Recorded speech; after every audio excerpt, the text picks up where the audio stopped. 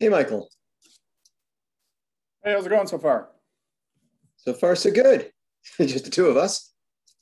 The early birds. The early birds. Hey, apologize for the associate dean thing. Oh, no worries. I was able to fix the PDF, but Mackenzie hasn't been able to get that up on the website yet. We've got a big conference starting tomorrow, and I think she's just... Yeah, no worries. Yeah. I figured if it was easy to do, otherwise I'm still me. Yeah. Was that a recent our associate dean is about a year or so, a little more than a year ago now. So not that recent. Yeah. Hey, But, folks, thanks for joining.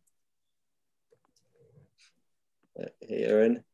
Oh, I'm here. Sorry. Hello. Thank you. That's okay. I'm just going to try to get some odds and ends set up here. Okay. Oh, good. I was able to set up that poll question in advance. That worked. And let me get my slides going here.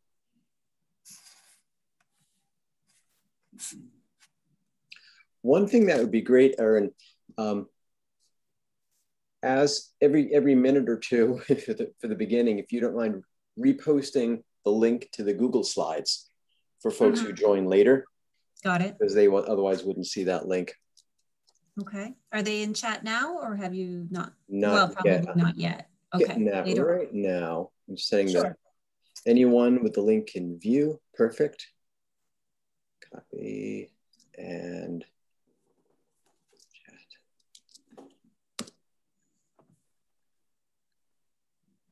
Okay.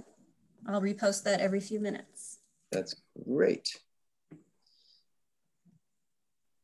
Now let me just get my windows set up just right.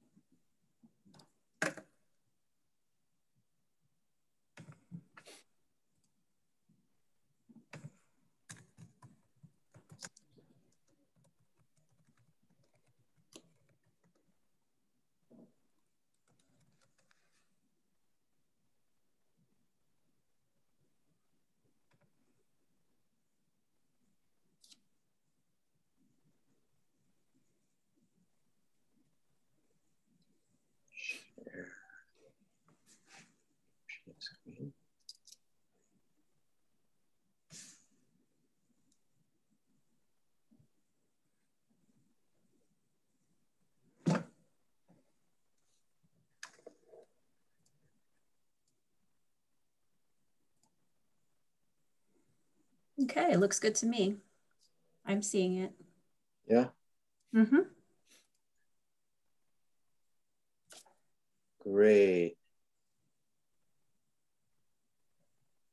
Had to do a little bit of window calisthenics here, but glad it's working.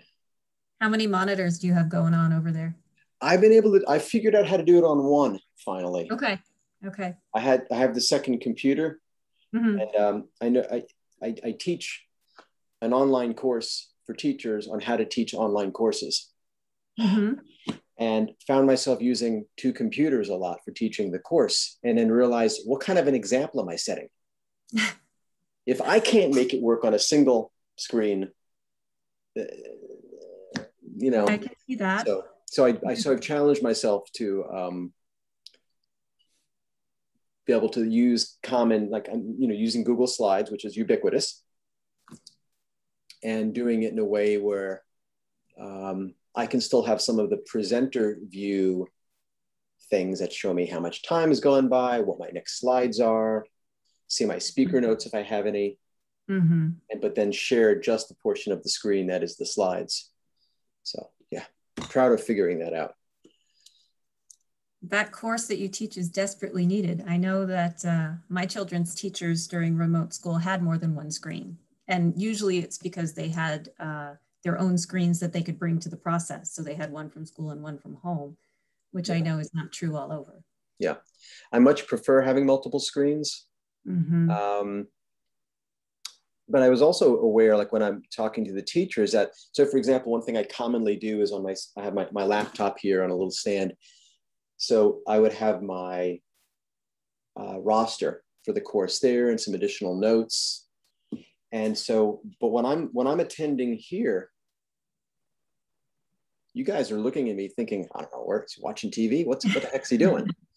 So, you know, I found it important to let people know sometimes, well, how my desktop is laid out, so that, you know, when I'm here, I could be totally paying attention and involved. But yeah, the importance of being explicit about things like that. And even now, like with a very large screen, like right now, I'm looking at the bottom of my slides that you're looking at. I'm looking at the logo in the bottom left-hand corner. You know, probably looks like I'm asleep because I'm looking so far down. I see. Yeah, I think about this stuff too much. It's the neuroscientist background, visual neuroscientist. I think about this stuff way too much. But what kind of communication are we sending? Like, so one way I can figure that out is I'm dragging the video screen from Zoom, which includes my image, down to the bottom left-hand corner of the screen. So now I now can see what it looks like for you all when I'm looking at the bottom of my slides. It looks like I'm asleep. And yet looking at the little dot for your camera is so unnatural at times, you know? Yeah, I try to keep the video up near the camera for that reason. And I'm thinking about technologies that are sorely needed is a way of me to seem like I'm looking at you via the camera, even when you know, like, so Erin, like if you're right now in the middle of my screen, you're dead center in the middle of my screen. When I'm talking to you and I'm looking at your face, it does not look like I'm looking at you. Right. And so we can learn that to some extent. But I think that there are just some fairly hardwired processes in our brains that if somebody's not looking at us, it's hard to believe that they're looking at us. Hey, Kristen. I'm just moving. Hey. Yeah, I'm just moving. Hi, Kristen. Hi. Welcome. Thanks for joining. I'm excited. I don't have any slides. We're just talking. I'm just talking. Yeah. Great. Thank you so much for sending that publication that you authored. It's such a great publication. I thank you for sharing it. I thought to myself, where's this paper been all my life? So well written and clear. Yeah. You know, I've been really wanting ever since first working on that I knew it was a first stab at this. It really needs to be looked at again. We've all learned so much. UDL has changed. The technologies have changed. It needs a major refresh. And I keep trying to find projects I can piggyback that effort on. And it's hard because it does require, there was a lot of work putting that stuff together. Those guidelines. Yeah. Thanks for joining, Don. Hey, I'm here. Good to see you. Hanging in there. Yeah. And welcome to everybody. We did have about 75 people sign up for this talk. So I'm hoping the floodgates just open in the next 20 seconds. And also that our other speaker joins, our other panelist joins. So just hang on, everybody. Oops. See if I can move.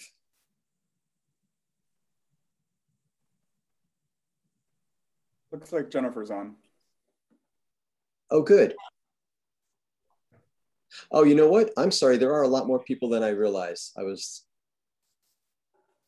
This is great.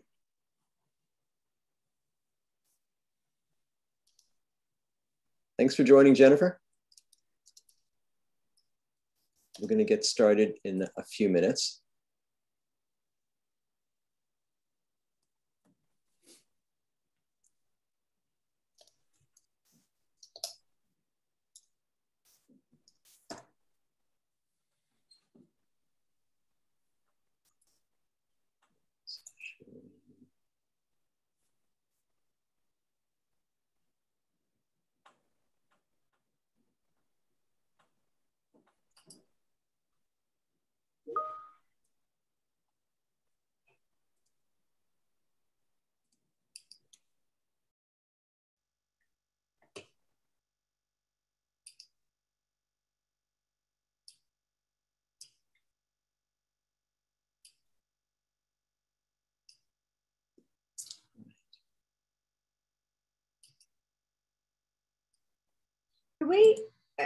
Bob, would it be interesting if people put their affiliations in the chat so we know who we got?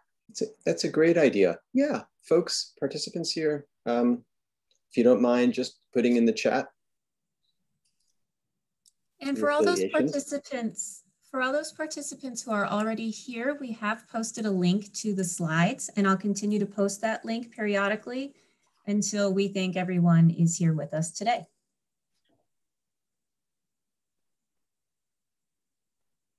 Hey, Bob, the participants tab is active, so you can see everybody on. Yes. Thanks, Richard. Yeah, I see that now.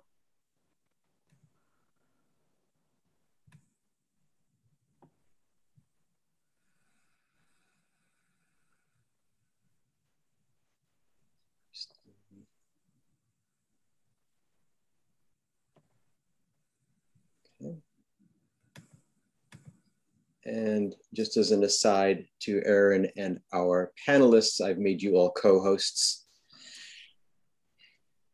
So you can have fun with Zoom if you'd like. In case any of you do have anything you want to share from your screen, you can do that. All right, it's about 3 minutes after 2 Eastern time, and we've got about 31 participants. Let's get started. Thanks everybody for joining. This is our first of many panel discussions and webinars in our series.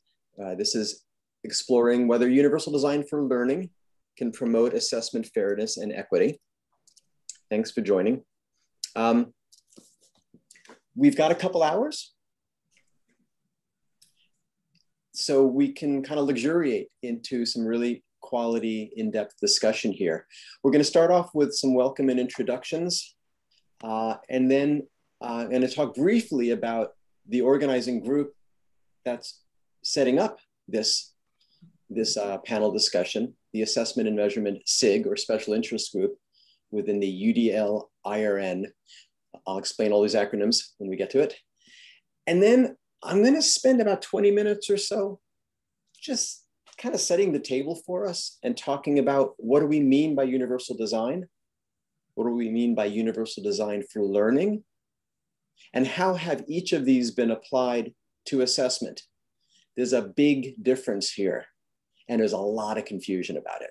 So I'm just going to kind of set us all so we're all on the same page about this. And then I'm going to turn it over to Erin, who is going to be facilitating the panel discussion itself. Okay, so that's the plans. As means of welcome and introduction, I'm going to have the 3 panelists each introduce themselves. Jennifer, do you want to start? Sure, thank you, Bob. I'm Jennifer Randall, Associate Professor in the Measurement Program at UMass. That feels like enough. I'll pass it on. Jennifer, I don't mean to put you on the spot or anything, but is there a particular family member you want to talk about? Oh, sure. completely related to what we're talking about today. Absolutely. Not really. Please cheer on my daughter, Gabby Thomas, who is in Tokyo right now, getting ready to compete in the Olympics in the 200-meter relay and the 4x100-meter relay. So, woohoo! Yeah, that's exciting. I don't know how other people feel, but I just feel like, wow, I'm in the right place at the right time with the right person. Just hearing that is cool. Proud mom. Thanks, Jennifer. Kristen? Hi, everyone. Thank you so much to Bob and Aaron and Molly for inviting me to participate in this esteemed panel and really important discussion. My name is Kristen Huff. I have been at Curriculum Associates running the assessment and research program for a little over 5 years. I am a proud graduate of UMass, and so really grateful to be here with Jennifer and Michael and you, Bob and Aaron. Great, thanks, Kristen. And Michael. Yeah, thanks. Michael Rodriguez. I am a professor of educational measurement at the University of Minnesota and newly appointed dean of the College of Education and Human Development. Not part of the grand plan, but happy to step up and take a new leadership role. And also appreciate the opportunity and the invitation. Really enjoyed my work with Kristen and Jennifer on a panel over the last year that Kristen pulled together. And looking forward to talking about this with UDL. Excellent. Thanks, Michael. Yeah, we are really lucky to have the three of you today. Thank you for your generous time. And Erin, do you want to introduce yourself? Erin and Don also, I'm glad you could make the call. Erin, do you want to introduce yourself? Sure. I'm Erin Lomax. I am a senior research associate at WestAt, and my role is really to support the SIG. My background is mostly in assessment of special populations, kids with disabilities and English learners. And I spent some time in education assessment policy, which is also interesting to see how these children are included in assessment and accountability systems. So I offer a different lens while I'm moderating today, and I'm very much looking forward to it. Don? I'm off of mute now. Don Barfield. I'm an associate director at WestAt, focusing on assessment work, evaluation work. I've worked as assistant superintendent in school district and testing and evaluation to working at Harcourt Assessment when it was Harcourt Assessment before it became Pearson. Been involved in just a range of assessment related work. And this is just a fantastic opportunity and a good time to be looking at this issue right now. So looking forward to the discussion. That's great. And I'm Bob Dolan. I'm the founder and president of Diverse Learners Consulting and a senior innovation scientist at CAST. My background is actually in neuroscience, but I've been in the field of education, technology, research, and innovation for about 20 years now, focusing a lot on assessment. I started at CAST and spent a lot of years at Pearson in the measurement group there, and been consulting and just returned to CAST part-time a few years ago. So I'm real excited to be with you all today. So let me talk just really briefly about who we are here. So Don and Erin and I are representing the special interest group called Assessment and Measurement, which just formed within the UDL-IRN, Universal Design for Learning Innovation and Research Network. So UDL-IRN formed a few years back as kind of a grassroots effort to bring together and form these networks of folks who can do these deep dives in UDL, helping understand it, helping figure it out, helping promote it, helping continue research on UDL, additional applications. And there's been a few special interest groups that have formed, and this being one of the most recent. We formed a couple of months ago.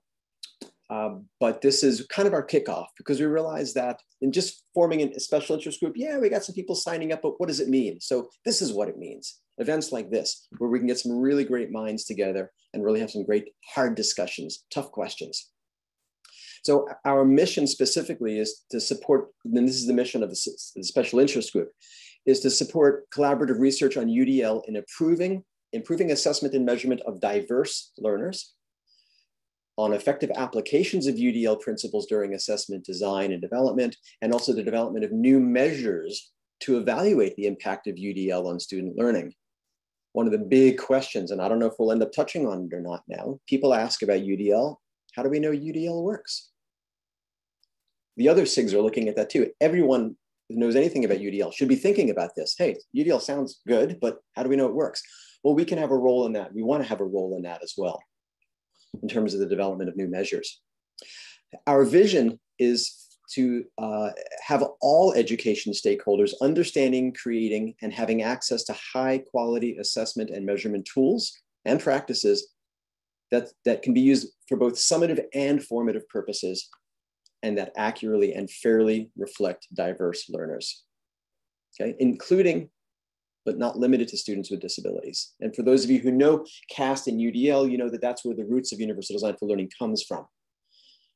And UDL is really all about improving learning opportunities for all students. Any questions before I move on to just set up that foundation in universal design ideas? I should mention a couple of logistics. One is, folks, please, I think everybody's already muted if you're not talking. If you do want to talk, if you do want to communicate, you can use the chat. Erin and I are kind of taking turns of monitoring the chat when the other one is talking. And when we get to the questions and answers period, you'll be invited to unmute yourselves if you do have a question. Also, this session is being recorded. I want to make sure everybody knows that. I think Zoom probably already told you that. Any other logistics, Erin, that I missed? Okay, very good. Yeah, and as Erin says, feel free to post comments and questions in the chat. Super.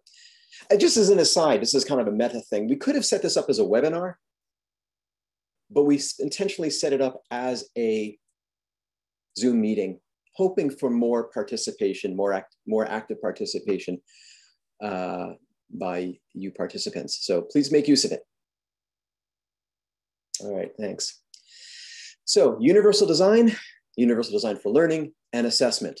I'm going to reset my timer here and really try to keep it to 20 minutes because I really want to get to the panelists. So I'm going to start off with a poll. I often use this poll when I'm talking about UDL because it's amazing how the answers have changed over the years. So I'm going to create this, I'm going to launch this poll. And there's one question with it's multiple choice, single answer, multiple choice. What do you know about universal design for learning? Never heard of it? Heard of it but don't know what it is? Have a basic idea of what it is? Have a solid understanding of UDL? Could write a book on it? Have written a book on it. And by book, I will accept a chapter or journal article.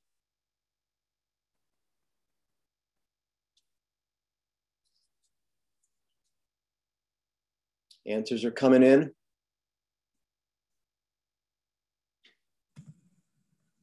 I'm impressed we have folks who have written a book on it.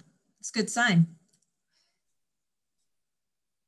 Oh, you all can view the responses? Okay, good. In the past, you could only view the responses once they all came in, but that's great. Yeah.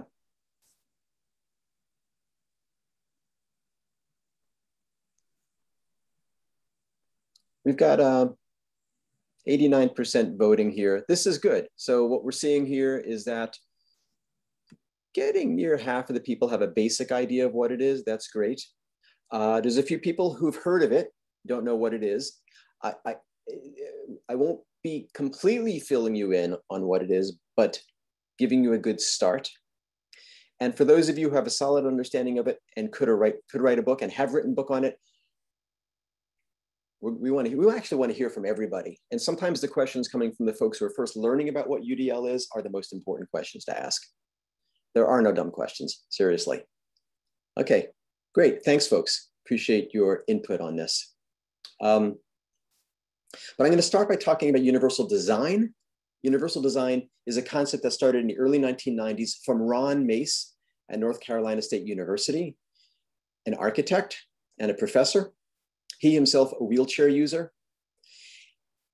He had this philosophy that, you know, so often when you think about wheelchairs as an example, we don't consider how somebody in a wheelchair can get into a building or out of a building until after the building is built. And we come up with these retrofits that suck. They're too steep, they're too narrow, too twisty turny, they're ugly, they're too expensive. So what would it be like if we thought about the multiple ways in which people can use spaces and even physical devices from the outset? That is the concept of universal design. The central tenets of it are that one size doesn't fit all. It really doesn't. So we gotta get over that. Again, retrofits are expensive and limited, often ugly. But here's one of the real kickers that's wonderful about universal design is that when you do this, when you consider all users, you're also considering multiple use cases. And you come up with designs that just end up being good ideas. And so there are some classic examples of that, such as closed captioning, right? Originally happened through a lot of strong advocacy on the part of the deaf and hard of hearing community, but there are minor subset of the users of closed captioning now. There's tons of other reasons to use closed captioning. Curb cuts, bars you push on to open up a door, or levers, right? All of these instead of round doorknobs, right? These are just good ideas in general, but they came about by considering specific needs of specific populations, okay? So that's universal design. I'm putting up a really wonderful infographic about the 7 principles of universal design. You want to design for equitable use, flexibility in use, simple and intuitive use. Information should be perceptible. You want to have tolerance for error, low physical effort, and size and space for approach and use, okay? These are the 7 principles of universal design. And as you can tell, it's really mainly for a built environment, a physical environment. I also want to point out that this infographic is itself highly inaccessible. If you look at the link for the slides, you'll see that the link for this diagram goes to a more accessible version of these accessibility principles. So that's universal design. Great. So what is universal design for learning about, and why does it exist? Universal design seems to cover the space of accessibility pretty well, right? Universal design is about getting access in the realm of learning. You could imagine it as being important for getting content or access to content, educational content and materials, and interfaces. That's necessary, but it's insufficient. In the learning world, we need to have students getting access to opportunities to learn, right? So what we mean, when we talk about accessibility, for example, with something that's going to be a single transaction, like going to an ATM or a website for transferring money between accounts, access to content and interfaces is generally enough. But learning is a much more complicated and individual process. And universal design in and of itself does not go far enough to support designing of truly accessible and truly effective learning opportunities. So universal design for learning was formulated as a framework to improve and optimize teaching and learning for all people based on scientific insights into how we learn, but based on those central tenets of universal design. So namely, that one size doesn't fit all, retrofits are expensive, so you want to start thinking from the beginning, and you want to benefit all users in the end. Universal design for learning is not based on the 7 principles of universal design, because we've really felt that those are much more specific for the built environment, physical environment.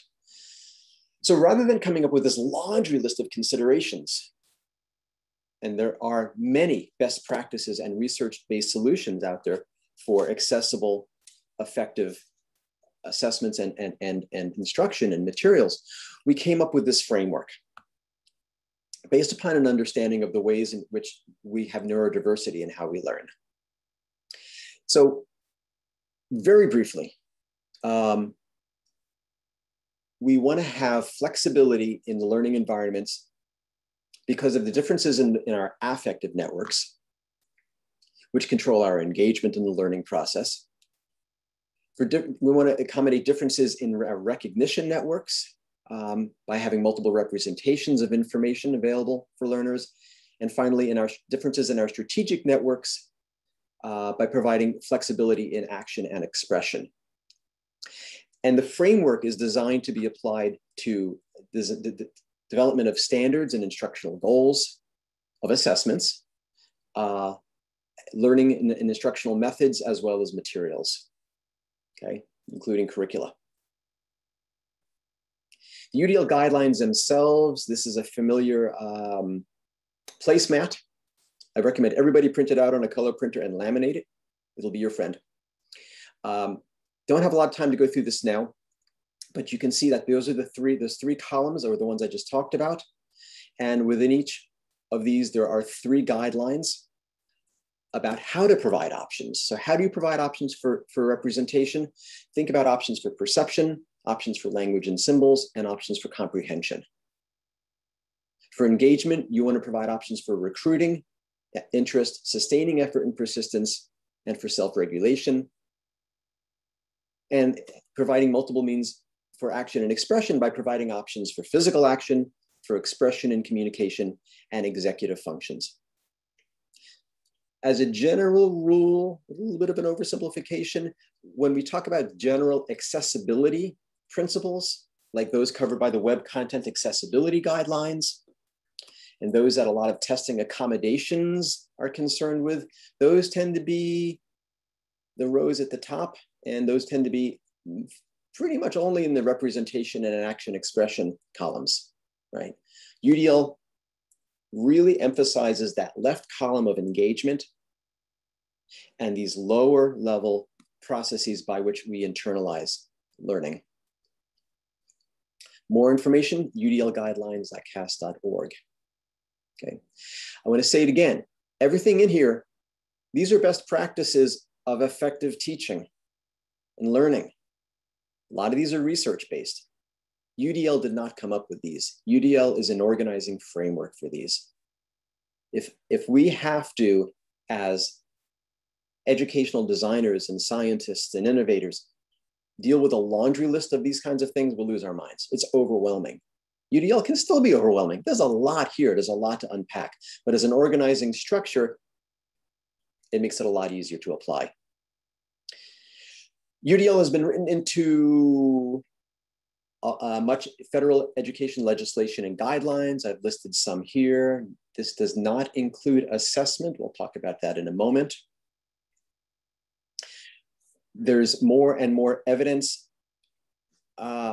accumulating for, I'm just getting this poll out of the way, for the effectiveness of UDL. Some really big questions. If we had another 2 hours, we could start talking about this. But the big deal here is that there's still a lot of work to do, especially in assessment. And that's one of the reasons why we formed the special interest group. Okay, so more about UDL and assessment. You'll see earlier that when UDL was first conceptualized in the 90s, assessment was part of one of the 4 domains where UDL was to have impact. But there hasn't been a lot of progress. It's been kind of limited. When I first joined CAST in 2000, I put out a couple of papers digging a little deeper into what do we mean when we talk about UDL and assessment.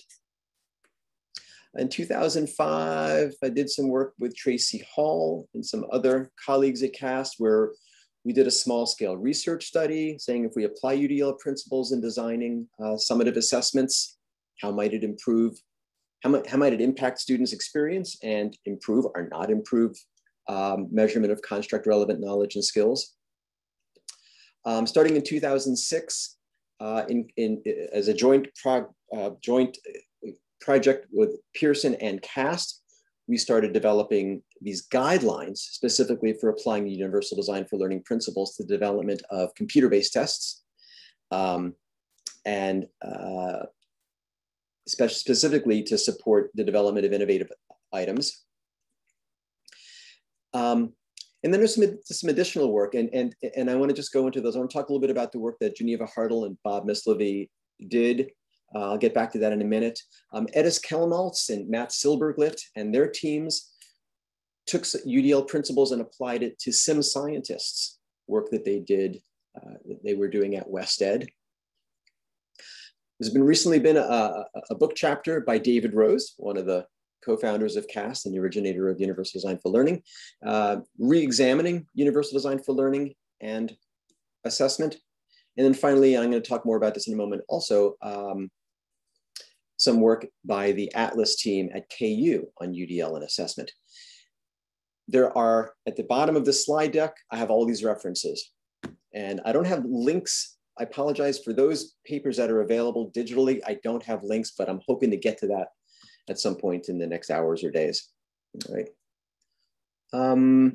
So let's just talk about a few of these a little bit more. I mentioned the Universal Design for Computer-Based Testing Framework and Guidelines. These are freely available. It really takes a construct validity approach toward this whole question of applying Universal Design for Learning. Back when we started this effort, the current 9 guidelines that you saw on that colorful chart, there were only 6. So we were looking at perceptual, linguistic, cognitive, motoric, executive, and affective aspects of diverse learners taking tests. How can we support them?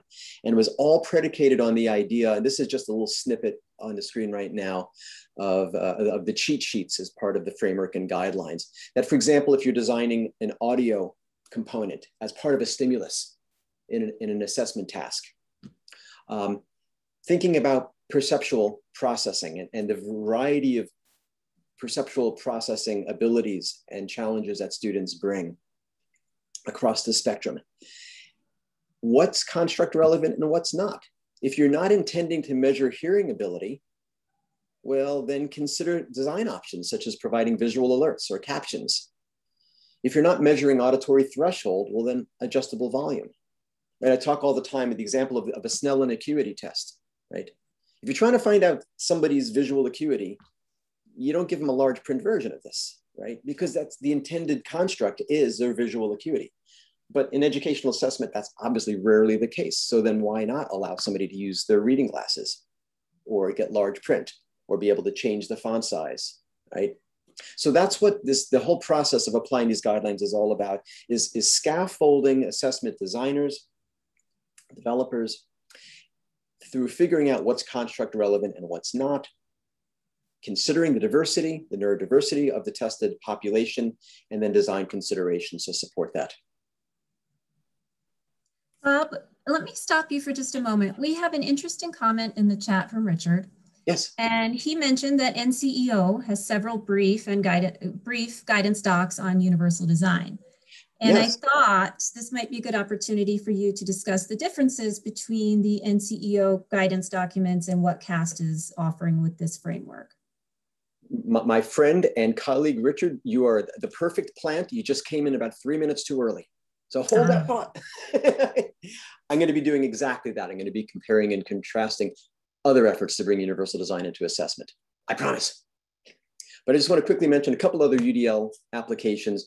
Bob Mislevy and Geneva Hartle and I wrote an IES proposal in the mid-2000s to specifically take UDL and the UDL guidelines, assessment guidelines, and weave them into the PADI system, which is an implementation of evidence-centered design. Right? Again, big look at the process of bringing these complicated guidelines into assessment development. And then most recently, Lindsay Reuter and Megan Karvinen have similarly developed a tool for applying UDL principles to assessment.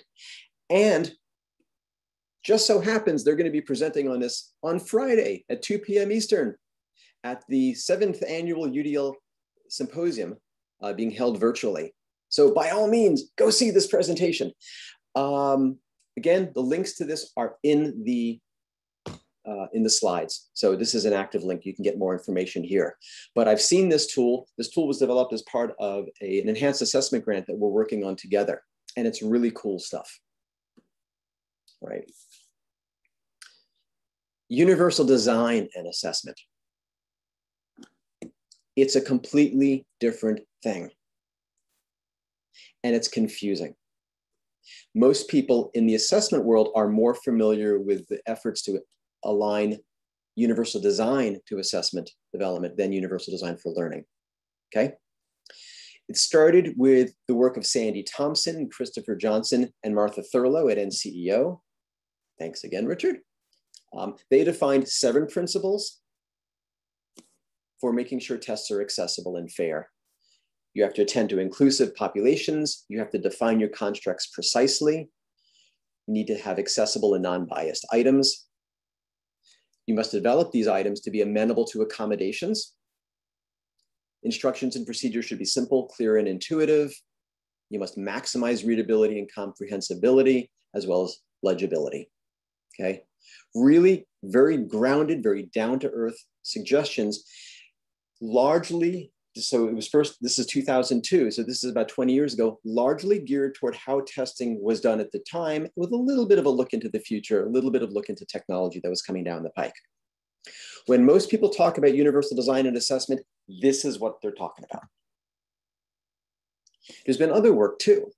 Leanne Ketterlin-Geller has been doing some really great thinking about how do you apply universal design principles and ideas to assessment. And I have a screenshot here from a JTLA paper she published back in 2005. Leanne defines universal design for assessment as an integrated system with a broad spectrum of possible supports so as to provide the best environment in which to capture student knowledge and skills. Again, you can see how this aligns with the central tenets of universal design as originally proposed by Ron Mace. I was part of a team in 2000, just before 2010. There was this symposium on technology-enabled and universally designed assessments. We came out with this summary statement, which is really calling for and hoping to stimulate more research. This also, the definition of universal design was a more general definition. It was not specific to universal design for learning. Universal design for learning was called out in this paper, but really most of this is more a general description of universal design. All right. That's my last slide. Hey, it's 20 minutes exactly. Okay, before I turn things over to Erin, I just want to repeat, this was a really fast nickel tour of the realm of universal design for learning, and how each of those been applied to assessment. As we move forward through the panel discussion, one of the things we'll have to keep asking ourselves is, okay, are we talking about universal design, or are we talking about universal design for learning here? Again, universal design for learning, although it's been around a long time, it's more of a newcomer in terms of gaining traction in the assessment space. So back to our original question, if I can get there. Can universal design for learning promote assessment fairness and equity? That's one of the things we want to explore. And we want to explore it with a really open mind. Yes, UDL was designed to support assessment in addition to instruction. It's made tremendous inroads in terms of instruction and even materials and other applications of assessment. I'm sorry, other aspects of learning. But in the assessment world, I think, although obviously I'm a little biased here, I think it does have application. I think it needs to remain an open question. And specifically when we're talking about equity and fairness, can UDL be useful? Can it be used? And I'd like to turn things now over to Erin, who's going to facilitate the panel discussion. Sure, thanks, Bob. And now we get to hear from folks who are in the field and people who are doing the work. And of course, we would still welcome any sort of comments or questions in the chat. We love to receive those, and we promise we'll do our best to get to them. So to our panelists, I wanted to start with this question here, and it's kind of more of a statement of where we are rather than what universal design for learning could be. And that is, what are some of the ways that current assessment standards and practices may create instruments that are less inclusive, less equitable, or less fair for certain types of groups of students, which we know may result in an invalid interpretation of the assessment and poor use of the assessment results. So let's discuss current assessment standards and how they may be a barrier to fairness. And I'm going to hand that off first to Kristen. Do you want to start addressing that question? Sure, I'll do my best. I'm really eager to hear from Jennifer and Michael on this question as well, so I won't take too long. I'll start out by saying I've been working in assessment design for almost 30 years. And I have truly, I think, absorbed and placed in a position of honor the UDL or UD guidelines for assessment. These were front and center when I was working on assessments at ETS, and then from there at the College Board, and from there with PARC and SBAC and the Common Core assessments. And they were front and center and still are, because these are the coin of the realm in large scale assessment, especially for K-12, especially for computer-based assessments. So they are still what we abide by here at Curriculum Associates. However, in the past couple of years, my thinking has evolved, and evolved rapidly. Because I think that first, we as assessment designers, especially those of us who, you know, Bob, I was digesting those PADI technical papers as they were coming out in the early and mid 2000s. And, you know, for those of us who have prided ourselves as assessment designers, right, we really have to start with the question that's being asked. And I want to start the question by saying, what does it mean to have inclusive, equitable, and fair assessments? Because before I can answer your questions, we have to come to agreement on what that means. And so what's been happening for me personally in this field, with the help of my advisors, Jennifer Randall, Michael Rodriguez, others on our panel for culturally and linguistically responsive, sustaining, and anti-racist assessment, is we're interrogating and redefining what it means to have inclusive, equitable, and fair. Because in a nutshell, and this can be part of our discussion, when I read through the universal design research, there has been a explicit effort to think about all students, inclusive students, but in my mind, in reading it now, as opposed to if I read it 5 years ago, that's looking at students across the spectrum from you know, students with different physical and cognitive diversity. But what about looking at what it means to be inclusive, fair, and equitable when you're thinking about students from marginalized and oppressed communities? And what does it mean to have a fully inclusive and fair and equitable assessment from that perspective? And I have not seen evidence, and I'm happy to be corrected, but I have not seen evidence that the guidelines take that perspective into account. I'll start with that, Erin. All right, that sounds great. That's a way to kick us off. Thank you very much. And so, Michael, I'll throw it over to you for a second, and I'll build on what Kristen was talking about. if we're going to define what inclusive means for these assessments, who do you see as the intended population? What is an inclusive assessment? All right. Let me give a little bit of context on some work that I'm doing, just to give some context to the response to that question in terms of the who. You're asking the who question. Recently, I have been spending a lot of time working with schools and helping them think about balanced assessment systems. So naturally, since I'm in schools, I'm focusing on assessments that inform teaching and learning. The other part of my time I'm spending creating early childhood language development measures and tools. And this is for children speaking English, Spanish, Hmong, Ojibwe. We are developing assessment activities that are grounded in language development in that language community rather than translating English early childhood assessments. This summer, we're working with tribal elders to explore Ojibwe language relevant to child development. And we're pursuing the development of an Indigenous language children's literature team, because there's very little of it, as you might imagine. The challenges that I face in these contexts are really buried in layers of barriers. Few educators have deep understanding of state standards. Few state standards encompass cultural and linguistic disciplinary knowledge and practice. Few educators also have deep understanding of the role and function of the many levels of assessment and assessment data that they're asked to put to use.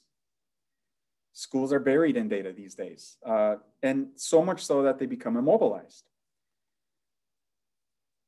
This also includes, as we heard a little bit earlier, limited understanding of formative and summative uses of assessment data. And in part, that's fueled by an exploding marketplace of so-called formative assessments with little guidance and support. Now, there's some organizations that provide deep guidance and support, but the vast majority of it comes without those supports. So in terms of the who,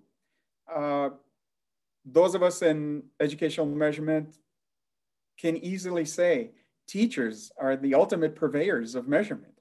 They're doing measurement all day long. They do measurement from when they greet kids at the door.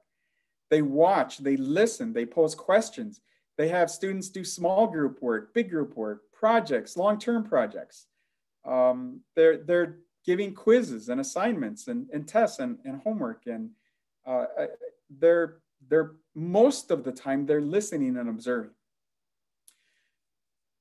There are places where schools are engaged in standards-based grading, focusing on what students know and can do, rather than the number of points earned on a worksheet or point deductions due to late homework or tardiness. There are places where schools employ project-based learning or have students develop portfolios where students uncover progress along a learning projection. But there are far fewer schools that encompass what students bring into the classroom in terms of their disciplinary knowledge and practice from tradition, from culture, from language, into the standards-based disciplinary knowledge and practice. And this is what the team that Kristen has pulled together with Jennifer has been diving into. You've got some questions that are coming up in a little bit that really connect these things to UDL.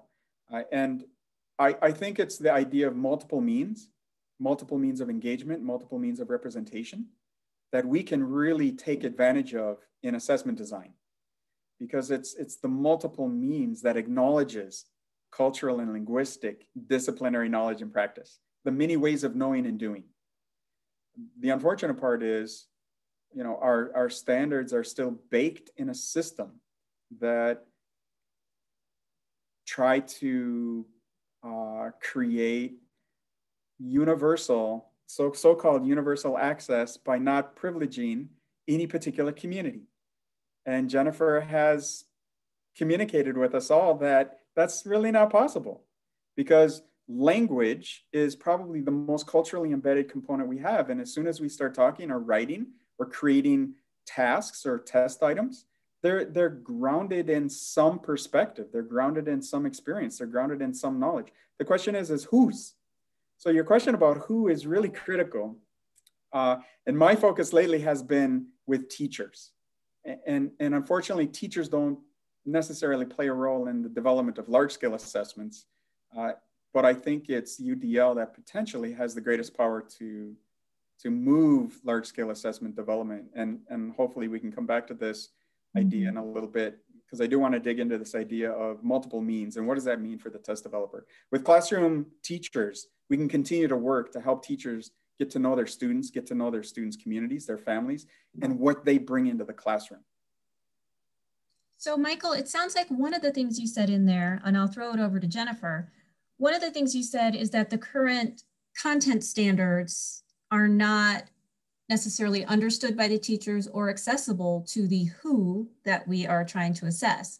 And if our system is set up that the assessment is aligned with those content standards, we might have a problem. So I'm going to throw that to Jennifer for a second. And can you talk more about how the current standards might create these instruments that are less inclusive based on language, disability, or any other characteristic?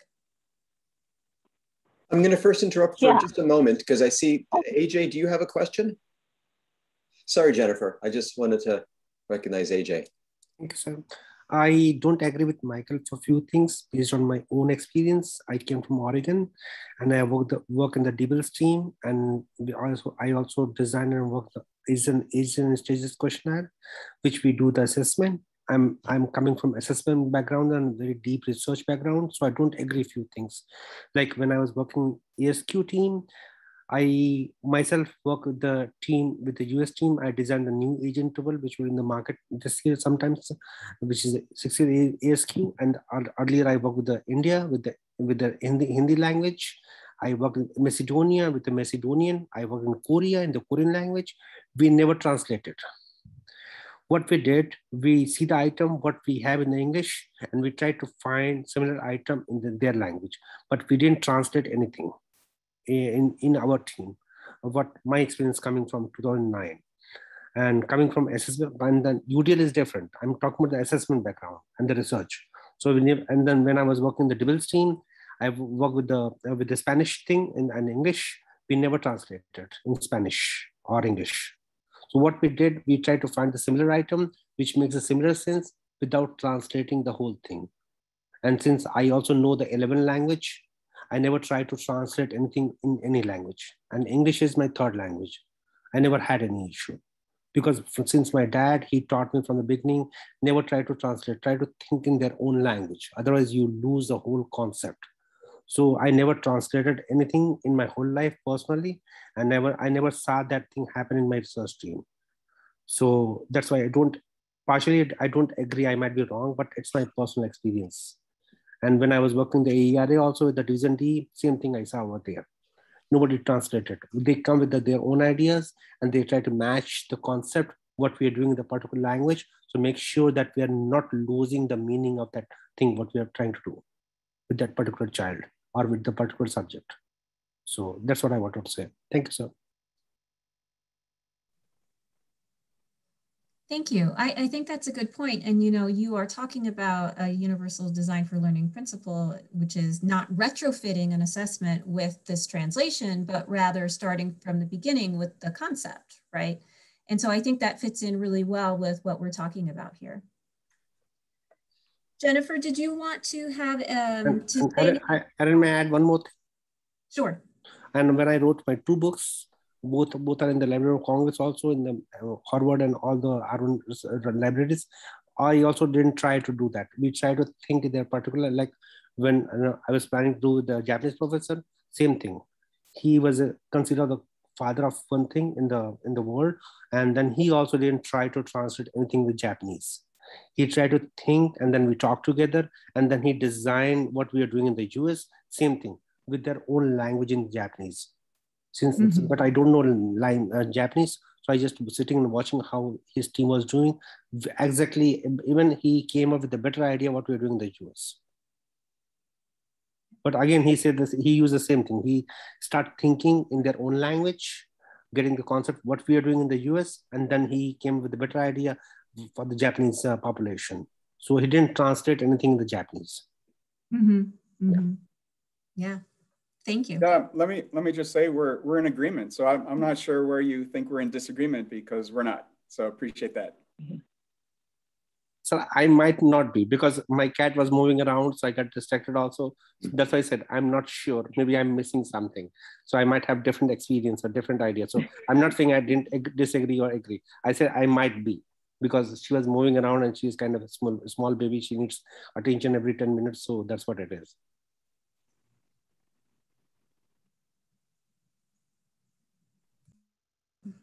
Okay, let's actually move on to the next question. If we are doing really well on time, but I do want to have some time at the end for some summing up question and answer session. Did we want to have Jennifer's input first on? Well, I was going to get her input on the next one, but you may, Jennifer, if you had an input on that first question.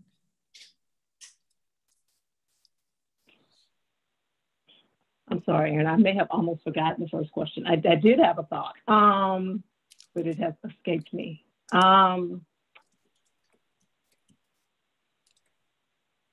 We can move on to the next question. I'm sorry. Okay, if it comes back, we will circle back. Aaron, if I may, let me encourage Jennifer, because Jennifer, you have so much to say on this particular issue, and it's about the content of our academic standards.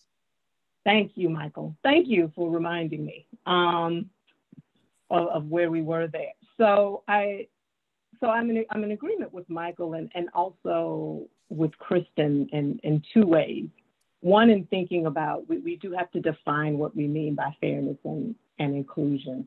And for me, what that means is centering the most marginalized groups, right? That those people become the center of our discussions, that they be the center of the forefront of our minds when we are designing these assessments, and most importantly, when we are defining the constructs. And I find in educational assessment, in particular, the standards that we operate by are pretty much what the construct is, right? So people try to get at that construct, whatever it is, through those standards, and then our assessments are developed based on those standards as Michael discussed. And for me, we have to be explicit with respect to justice and anti-racism and being culturally sustaining, both in those standards and then also in the assessment. So for me, it's about the articulation of the construct is the most important part. I've heard Michael talk about, maybe because constructs are so squishy and gishy, that maybe that's not the place to start. Maybe it's really to think about the content domain. And I don't disagree with him at all. I think if I could trust people to take the constructs as they are currently written and develop assessments that are in fact equitable and that center marginalized groups and that are anti-racist, because you can absolutely take every standard and develop an assessment that does that. And I've been in rooms with people where they've shown me a standard, shown me an item, and said, tell me how to make this anti-racist. And I can do that. But that's not what most people do, right? We can't trust people to do that. What we have to do is redefine that construct so that you have no choice as an assessment person, but to write items that are culturally sustaining and anti-racist.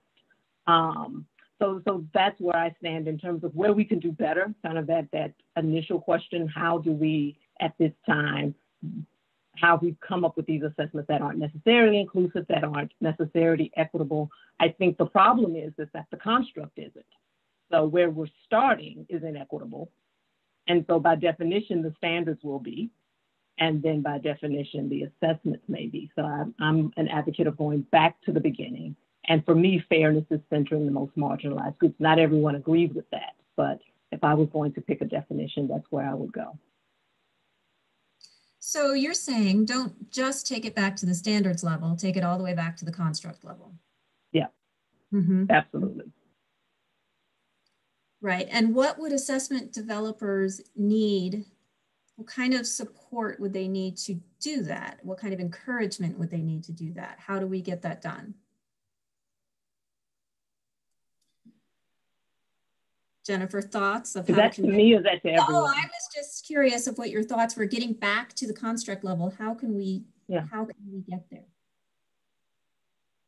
So this is where I think the instruction side of the world, where teachers are ahead of us, in terms of ahead of us being assessment people, I should say, is that they are already figuring out ways to do culturally relevant pedagogy in their classroom spaces.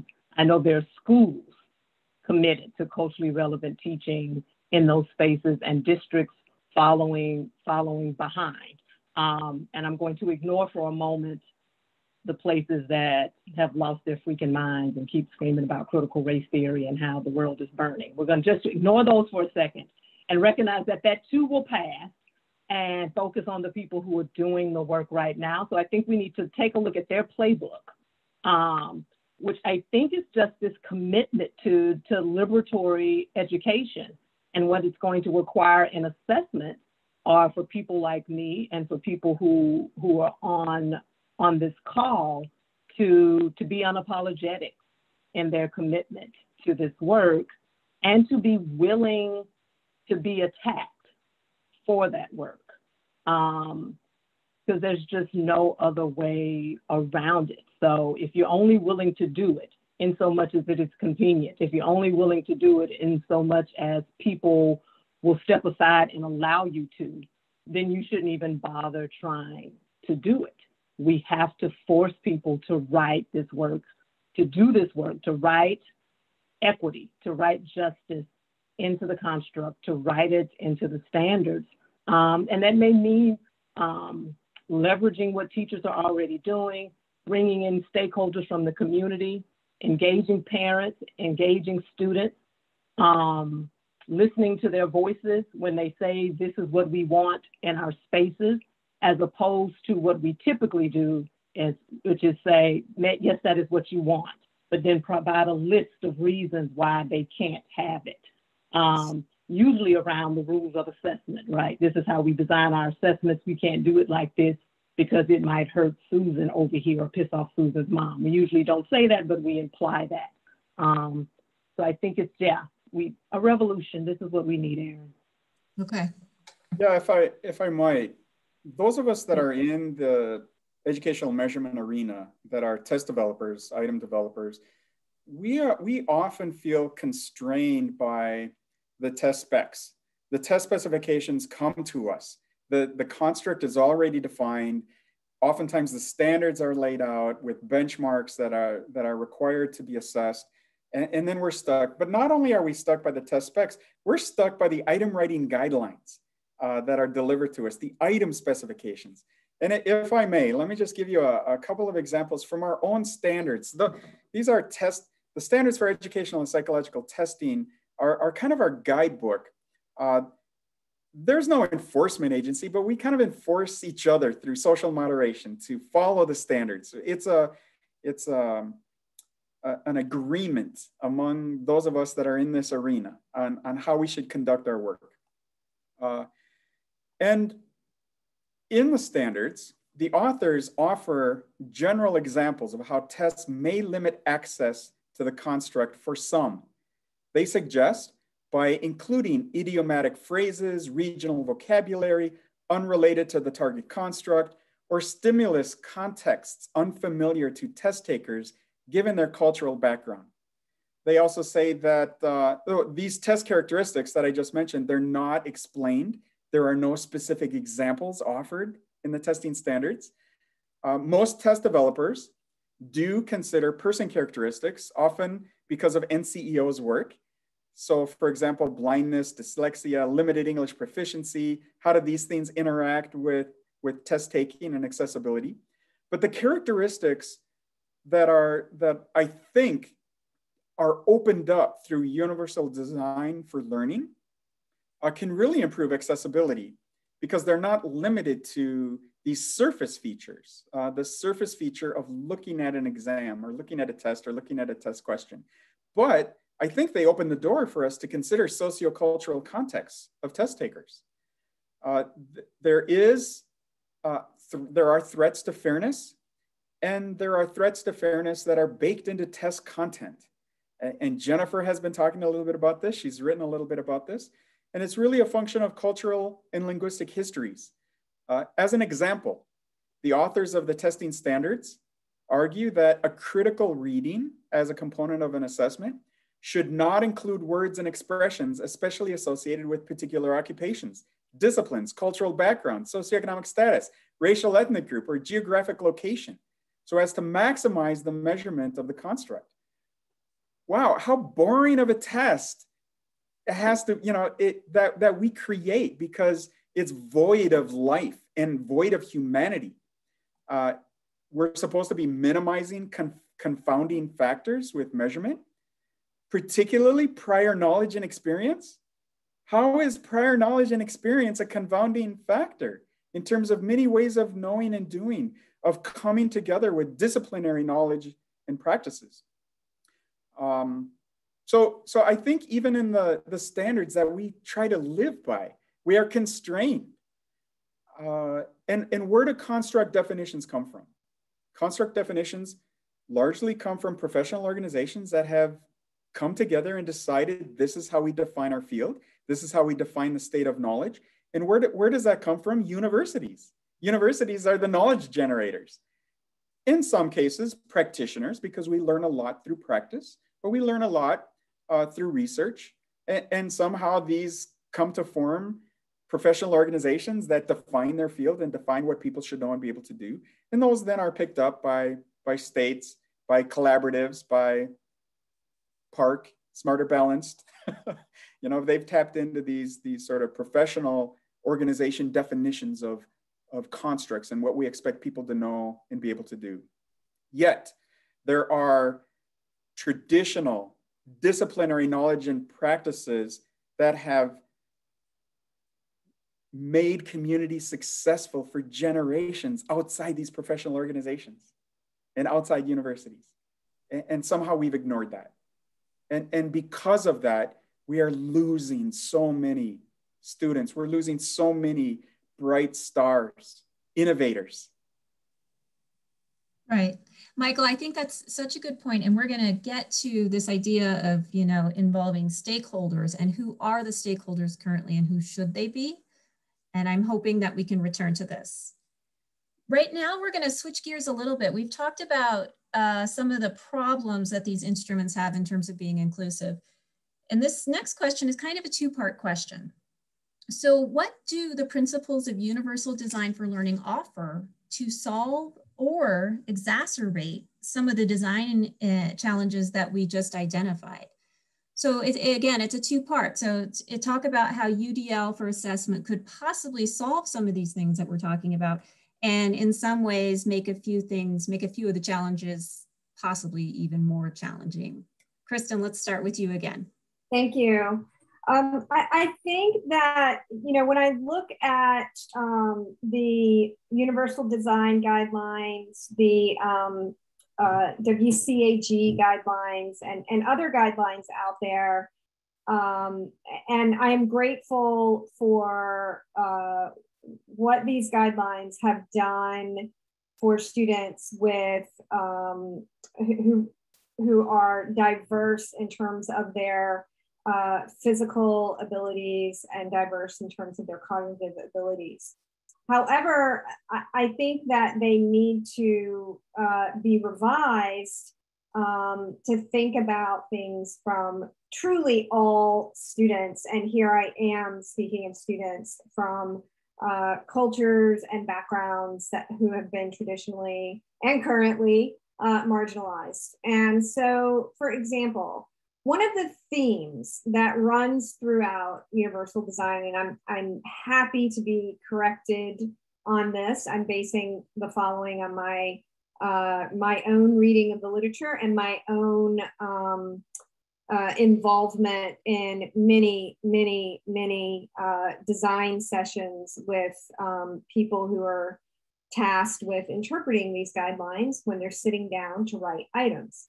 And one of the themes that runs throughout these UD guidelines is the notion that, and this gets back to defining the construct, of what construct irrelevant variance is and what extraneous content is. I can't tell you how many times, you know, I've sat around and we've edited anything out of an item that is remotely interesting or anything that could be engaging to a student in the name of making the item more neutral, more objective, and in the name of making the item accessible. It literally, the notion that extraneous content is construct irrelevant or gets in the way of measurement instead of facilitates measurement, I think needs to be redebated. We know that we have a problem engaging students with assessment. Just ask any student or teacher, right?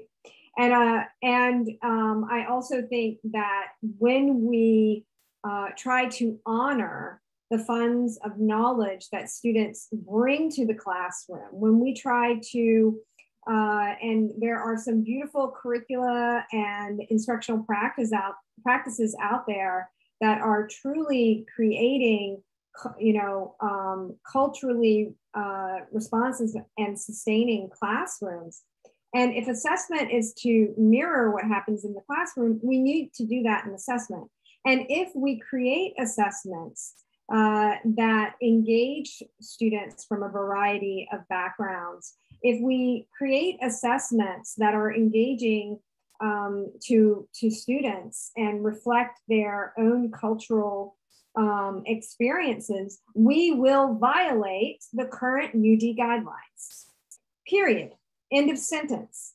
And so we can debate about what this means for defining the construct. I think we're just starting to get into those conversations. I think I'm eager to jump in there. But even if we leave the constructs exactly the same and just change our notions of what's construct irrelevant, I think we could make progress. So I don't, so Jennifer and Michael, I agree, we need to change the construct. I can make assessments better right now if I can just redefine what's irrelevant, if that makes any sense. It does, and I'll throw it over to the other panelists, but it sounds like what you're bringing up is this tension, you know, between flexibility and standardization, between, you know, taking out all of the construct irrelevant pieces, and then by virtue of doing so, making it less engaging to the student. So it's not just less engaging. Let me correct that. I think it can be different than less engaging. I think it can be harmful. When we design items that lack context, in many times what we are doing is putting forth a view of the world from a dominant culture that has caused harm to Black and brown students. And we need to rethink what it would be like to be a student, a baby sitting in, you know, 3rd or 4th grade, engaging with an assessment where it is literally erasing who they are. That's not just lack of engagement, that is doing harm. And it's probably not an accurate measure of what they know and can do and bring to the table. Yeah, let me just amplify a piece of what Kristen is saying there. When I talk with educators, we talk a lot about, we begin with learning objectives. What do we really hope to achieve with our students? What are the claims we want to make about our students when they leave our class. And we're not so good about communicating those with students. I think this is part of universal design for learning, that the clarity in our communication with our learners. Oftentimes, students get the clearest message of what's important in a subject matter by what shows up on the test. Because it must be important if it's not on the test. And if students regularly take tests that ignore them, that don't reflect their experience, their language, their background, that don't reflect them, they're getting the message that they're not important in this particular subject matter or this field, that they're not relevant. And it is this cultural and linguistic extraction that you've got to give up all this stuff, because if you want to be a scientist, none of that stuff is going to help you be a scientist. If you want to be a mathematician, this is the road to math. And all of all of those things that you understood about math, that you brought into the classroom, it's not important because it never shows up on the test. And this is why test design is so critical. It's so important because it's not just a measure of what students know and can do. It's a communication tool of what's important in the field and what it takes to succeed in the field.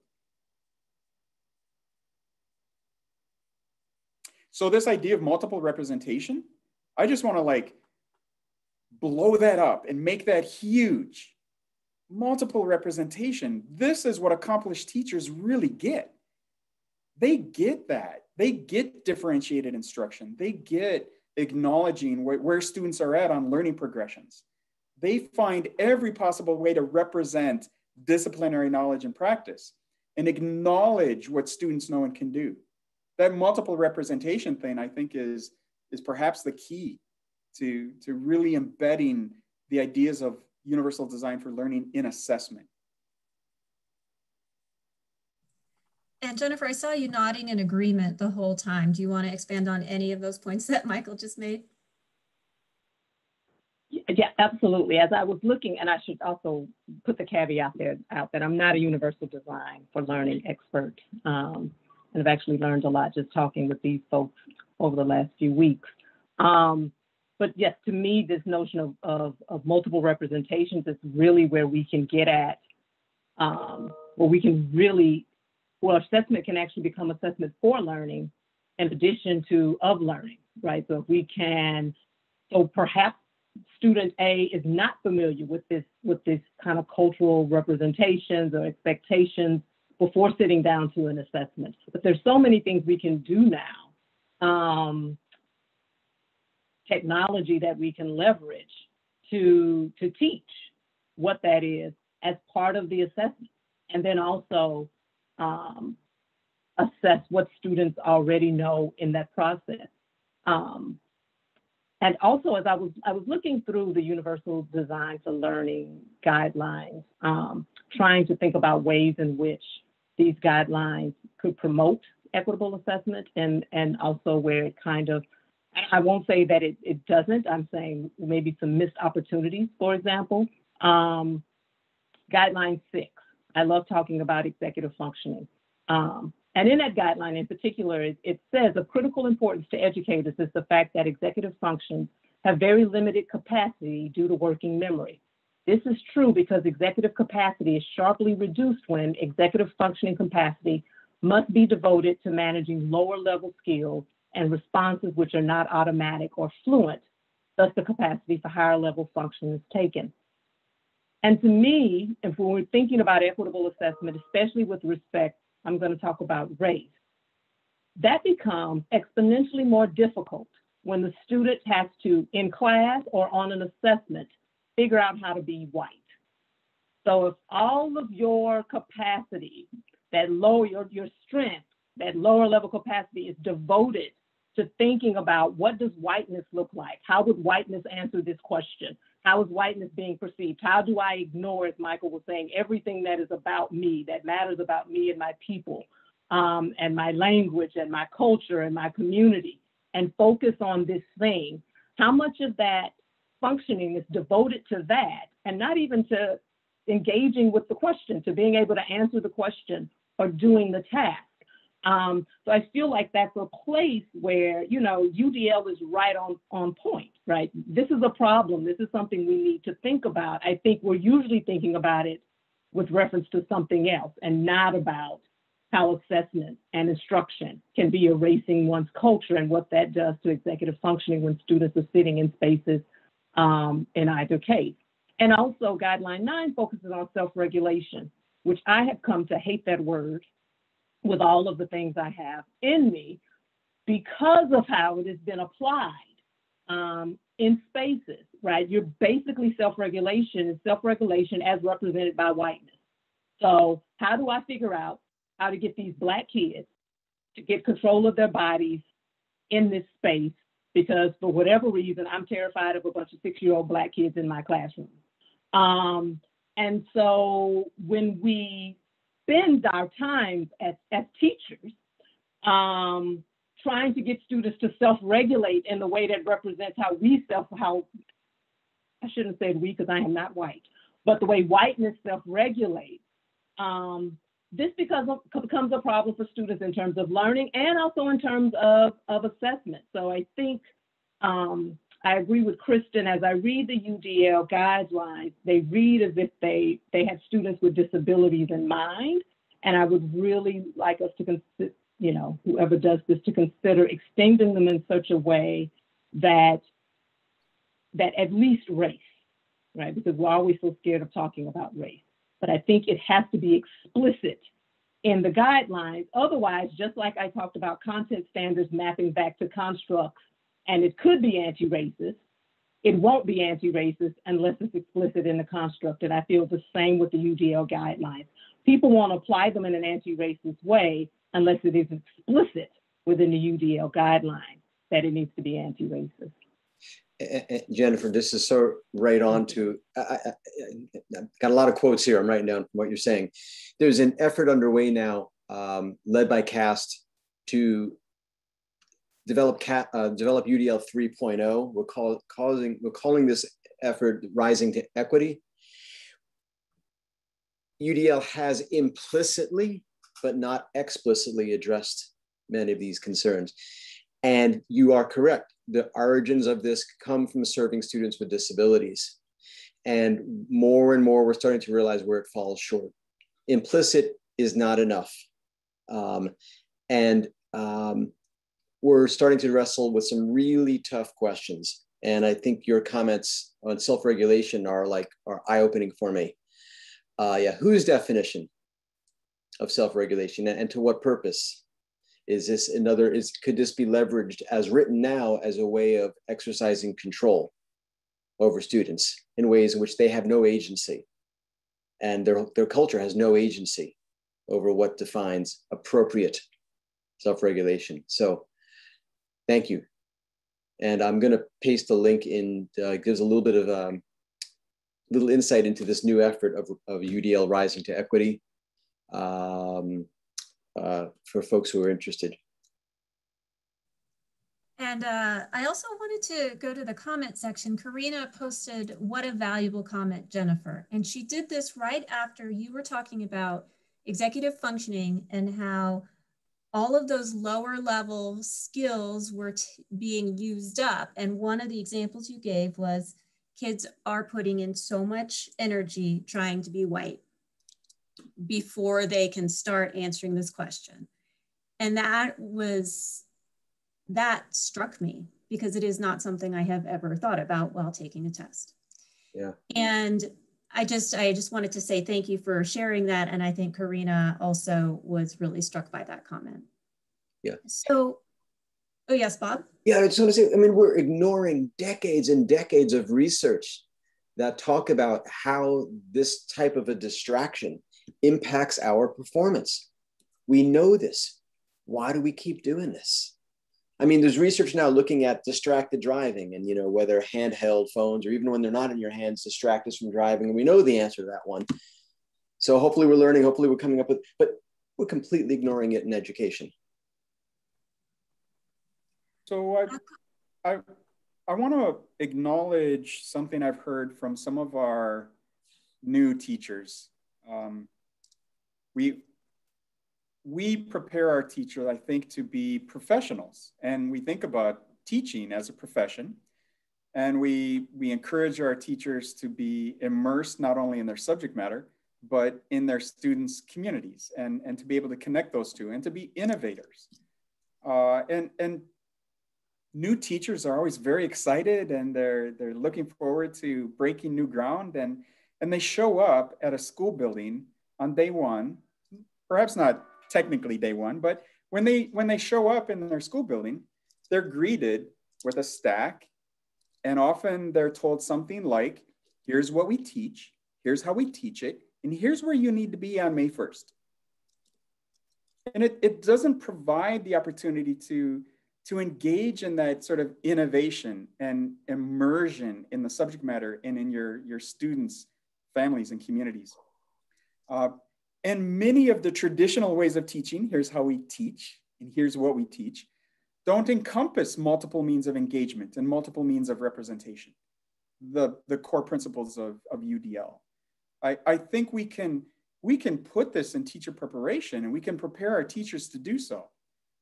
But then they are mentored and supervised and reviewed by folks that perhaps don't employ those principles. And it's extracted once again.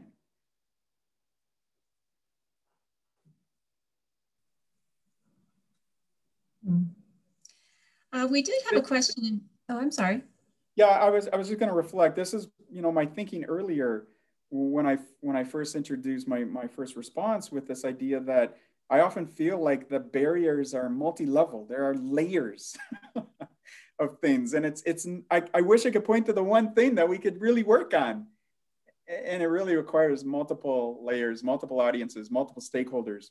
The idea of the construct. Who defines the construct? There's this cycle that is quite closed, right? Because even if we look at we look at professional associations, the folks that define the state of the art of science, of math, of reading, of literature, who's leading those organizations? Who are the faculty in the departments that are generating the knowledge? And what are their values and principles? And there's so many pieces. There's not one place for us to work to do this work. I get overwhelmed a little bit. Right. It's like peeling the onion, right? So you have peeled away one layer, and yet there's so much more to go. But I do want to jump into question 3 here, because it gets to this idea of who's defining the construct, who are we involving, who are the stakeholders, including students, right? So question 3 is, how can the measurement, instruction, and UDL communities work together to create instruments that meet the needs of a broad range of education stakeholders, including students? So we've talked about the narrow group of people who are putting input into the system. Who else should we involve? Who are the stakeholders, and how can we authentically reach out to them? And I'll throw that out there to any of our panelists.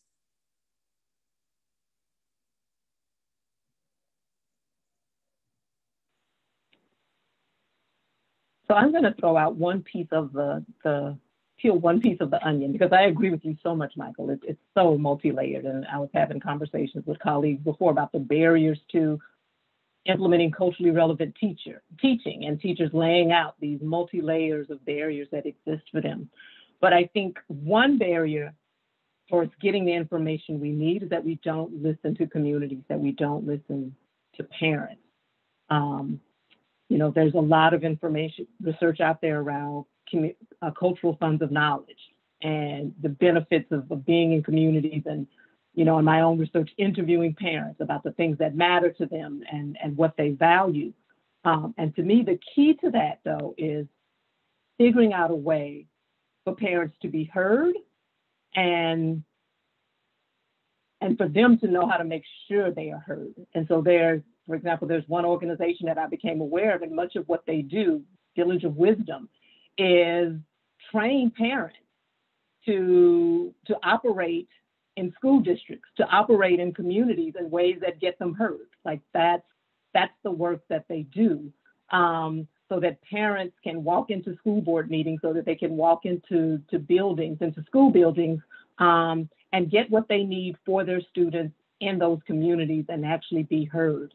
And to me, that's one little piece that's happening that needs to be extended. Like, we need to spend more time showing parents how they can actually be heard, because we say we want to hear them, but then we only pick the parents of the kids that we grew up with, right? Or we only pick the parents that are in our particular church group, or what have you. We don't actually get out into these spaces and talk to parents, or we send out flyers, and you know, a very specific type of parent is always the parent that's going to respond and say, I want to provide you with my feedback. So I think really building these organizations within these communities and then listening to what they have to say is just this one little piece.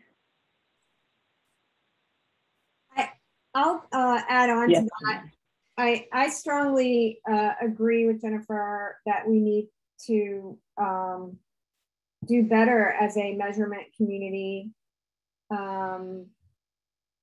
listening to stakeholders and starting with parents and students, right? So one of the things that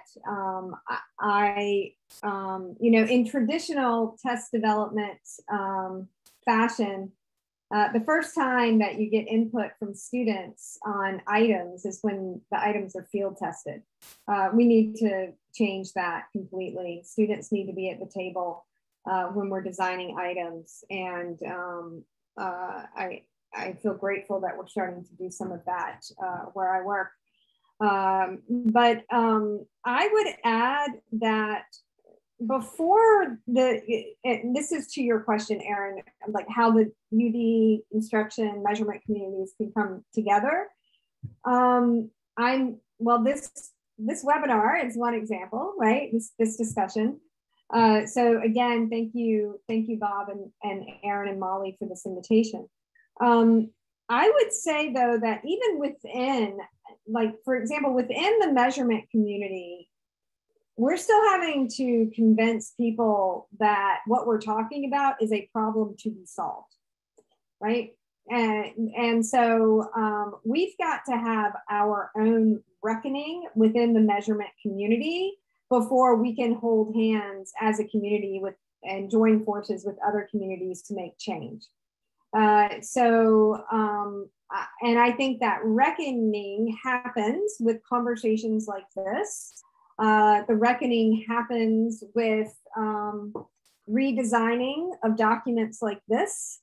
And the reckoning happens with conversations and being willing to unlearn what we have been doing and practicing for decades and rethink. It's a journey of vulnerability and braveness, and it really starts with individuals and with conversations and with dialogue. Yeah, let me add just a couple of things, and they actually nicely augment what's already been said. I do some writing on item development, item writing, and in part because of where I went to grad school. I was an Ebel scholar. Bob Ebel is known for writing the first comprehensive chapter on item writing in the 1951 edition of Educational Measurement. And I know there's some measurement folks on the call, some folks that have been in testing companies and folks that have sat on technical advisory committees. And we all play a role in this. I write that item development is a collaborative process. And I should be writing that item development should be a collaborative process, because even I think in the best intentioned shops of test development, item writing is still kind of segmented. It goes to this team, and then it goes to that team, and then it goes to the sensitivity review committee, and then it goes to the editors, and then it goes for pilot, and then it goes to the analysts, and then it goes to the technical committee, and then it goes, you know, instead of us coming together and learning from each other and having a conversation about what are these items doing? And are these items doing what we intend them to do? Uncover student thinking and for us to know how students are learning, how they're progressing. So I think we have a lot to do that we could be doing in item and test development for sure. We could add classroom experience, if not instruction around UDL, to graduate programs preparing measurement specialists and psychometricians. Very few psychometricians have ever set their foot in a classroom after K-12. After high school, nobody wants to go back to high school. But psychometricians would learn a lot by spending some time in classrooms. And then there are technical advisory committees. I made a comment of this, and I love technical advisory committees. It's how I met Kristen. And every technical advisory committee she's been in charge of, I've been coerced to join. And I've learned so much. We talk about technical advisory committees among those of us that do this work in the measurement community as learning what's actually happening in practice. And yet we don't think about it as an opportunity to continually transform practice, because technical advisory committee members play a role in essentially endorsing practice.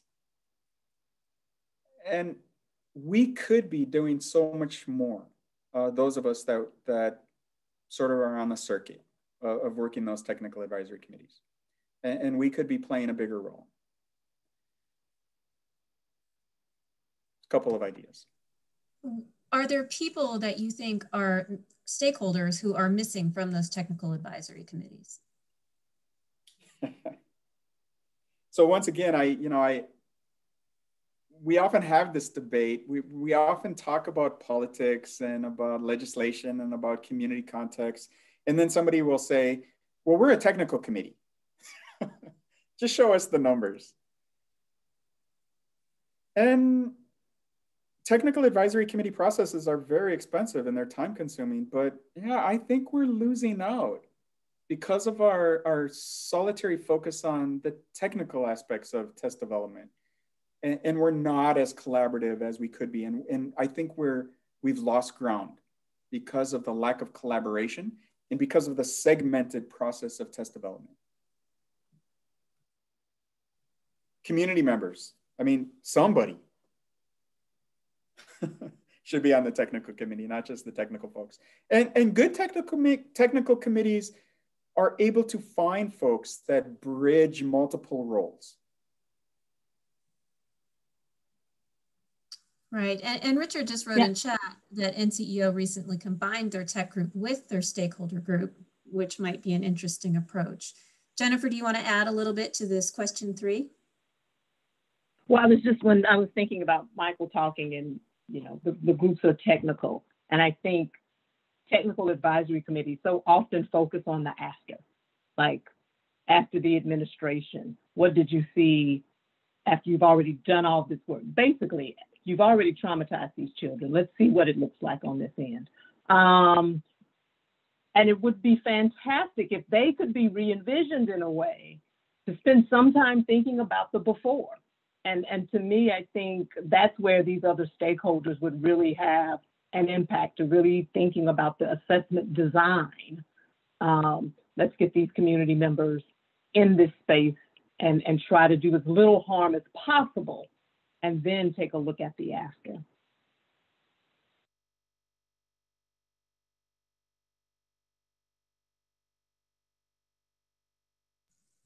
And Kristen, I saw you nodding in agreement to that comment. Do you want to expand upon that in terms of thinking before versus after?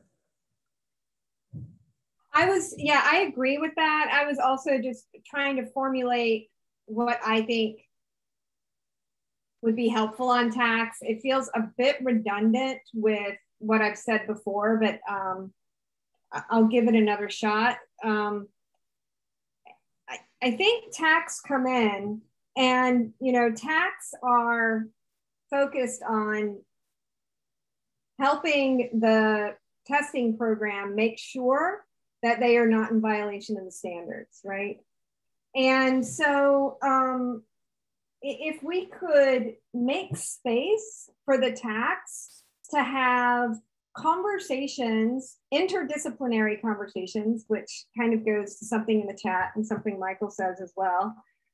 So that means thinking about who's at the table with the task, but also pushing back against accepted notions.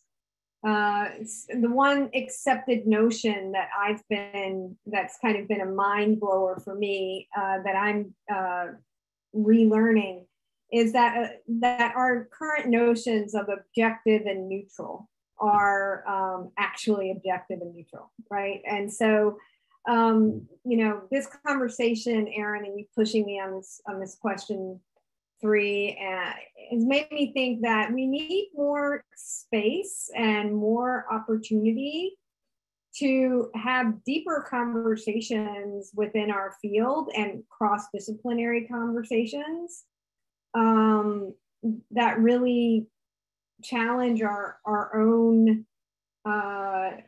definitions and our own thinking. And I've tried to make some space for that where I work with the panel that Michael and Jennifer are sitting on right now.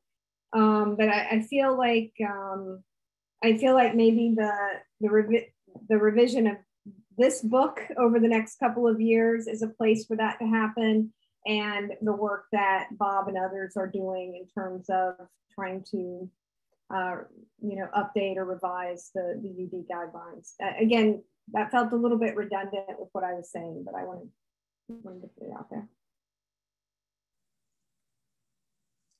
And you all have agreed that including students as stakeholders is something that's important, but we haven't really talked about how to include students and what you've heard from students in the past, what you expect to hear from students.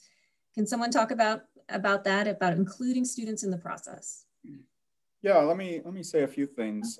When I do, most of the work I do in schools, a lot of it I should say is around classroom assessment. I love classroom assessment work, and I love working with teachers. And I talk with schools and school leaders and teachers, and I say, have you talked with your students? And they say, oh yeah, we talk to our students every day, all the time. Not really. Most of the time they're talking to students. And when they hear students, they don't really hear and understand. You know, we talk about student voice and the importance of student voice. And oftentimes people think that student voice is having those conversations with students. But we could look to students to be idea generators. Kids of all ages are full of ideas. They are bursting at the seams with ideas. If we could just harness their idea generating power, that would be amazing. Somehow we extract that from them. We extract so much from kids as they go through the K-12 system. But not only should youth be idea generators, they should be decision partners and help us make decisions. And then they should be implementers and help us implement the work that we're doing and this thing called teaching and learning. And where we utilize youth power to generate ideas, help us make decisions, and to implement teaching and learning, that's where I see the greatest gains and the greatest power in any community. What's nice is robust definitions of formative assessment do include that explicit involvement of students in the learning and assessment process. But even for summative assessment, one of the projects I mentioned very briefly before that we're working on with the University of Kansas, we're working on their alternate assessments, but we've been playing around with these co-design ideas of developing assessment tasks with students. This particular work was done with students, not those with the most significant cognitive disabilities, but students who are underperforming in science, and having them answer questions such as, well, how would you like to demonstrate you understand such and such concepts, for example, in the next generation science standards? What would give you the best opportunity to get engaged in this task of demonstrating what you know and can do? And so we did the co-design efforts, and we just finished our first round of Think Aloud studies in cognitive labs, and we're just analyzing the data now. But we're hoping that this will be the start of a trend of not assuming we know best Right. for the students, because we don't. And I think this relates to the question that was in the chat too about how do you do this UDL in higher education? Because I have tried to implement some of these when I made a commitment to my courses being social justice courses. And what I have found is by the time we get them, Michael, as you implied, they have had so much beat out of them, so much agency removed from them, that it is a special exercise in hell to get them to even engage with me around the question. I just want to make sure you learn something in stats. Anything you want to do. Let's talk about how you could represent what you learned. And can't you just give me a paper?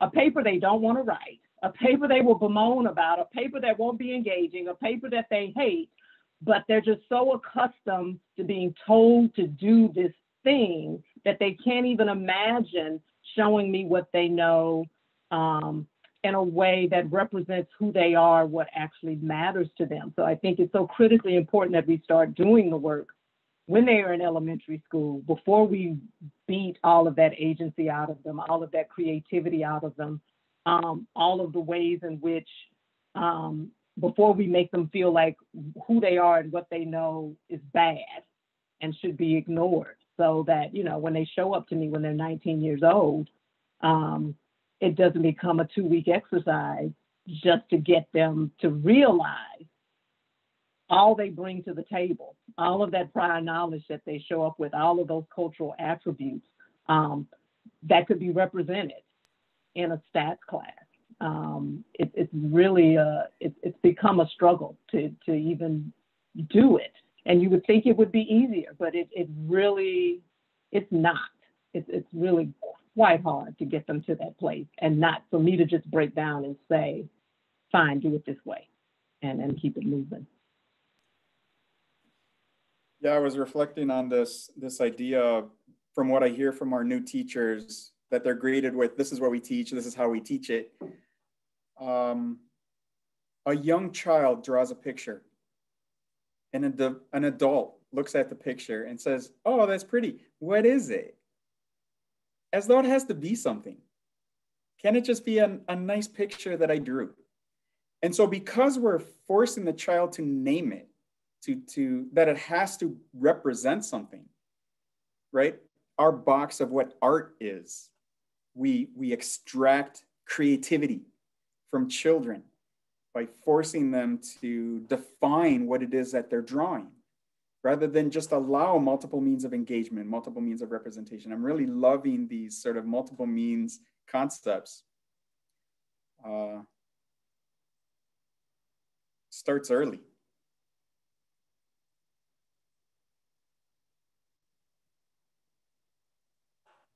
It's a little bit of a tragedy in my own family, because when my oldest aunt and uncle started school, there was no more Spanish in the house because my grandparents didn't want trouble at school.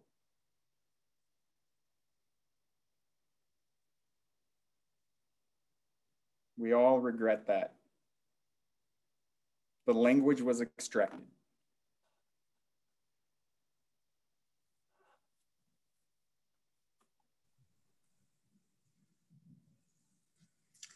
That's so hard to follow up on because it's such a big thing. Yeah, and you're getting a little bit of support here in the chat, +1 to Michael. So I think now might be a good time to open it up to our audience for a little bit of question and answer. We are a small enough group that I feel like if you want to unmute yourself and ask a question, please feel free to do so. And if you're more comfortable putting it in chat, that would be great too.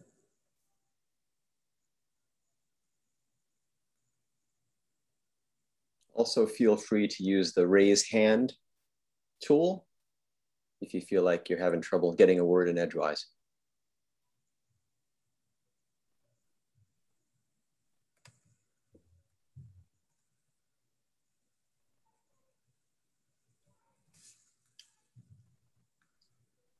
So if there are no audience questions, I'm gonna pose one that builds upon something Richard said earlier in the chat. And it's about, revisiting this broad summative assessment that we do every year. In light of the last year and a half, because of COVID-19 and how everything has worked out, do we have an opportunity to revisit this? And how do you see universal design for learning in assessment and instruction? How do you see how that can create this revolution that Jennifer was talking about, or help contribute to it at least? Is there opportunity?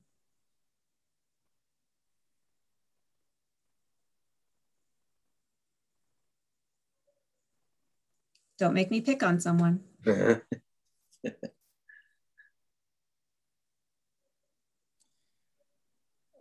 So you're talking about the end of the year state exams. Yep. The ESSA, the now ESSA school accountability exams. In my mind, assessments are designed for a primary purpose. The thing is we hold schools and in some cases teachers accountable for an assessment that is designed at the state level. And so it's a natural thing for us to figure out how do we use that information to inform what I do in my own local place in the world. I would prefer to focus on embedding UDL in more local assessments, even the interim assessments that are just perhaps a bit more frequent, a bit more tailored. In Minnesota, perhaps more so than most states, we have a seriously decentralized education system. There's no state school board. School boards can pick their curriculum. And this is another kind of common misunderstanding among parents. The standards are not a curriculum. Schools have to pick curriculum in order to deliver the standards, essentially. If it were up to me and we needed to have school accountability assessments, and right now because of federal law, we're required to, schools should be getting scores, not students. It is a school accountability indicator. Schools should be getting scores. In the same way that NAEP delivers scores to states, not to schools, not to students. In the same way that TIMSS and PISA and PEARLS deliver scores to countries, not to schools, not to students.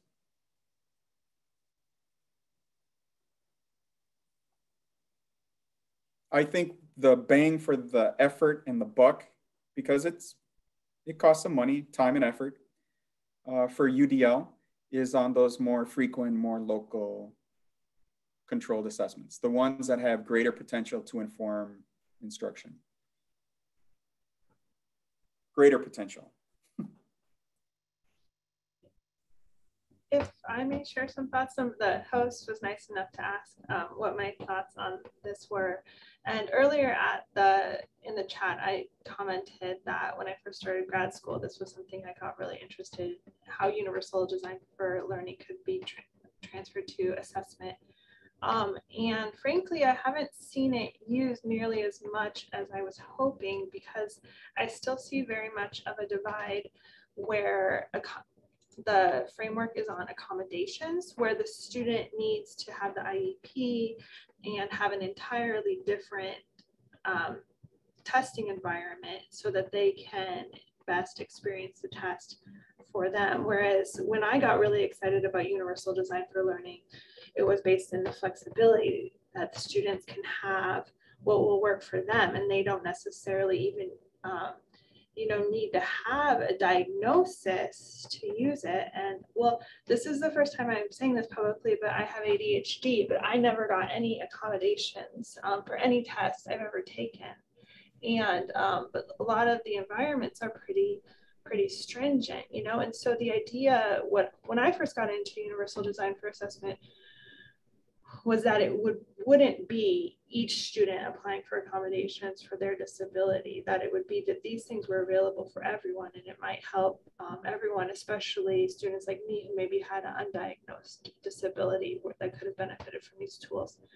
And so as much as I love the accommodations group, and of course that's still going to be the thing, I would really like to the assessment community to be able to return to the concept of just like flexible design that anybody could use. I mean, and this goes back to the thing with curb cuts. Yeah, it's meant for wheelchairs, but people pushing strollers use it too.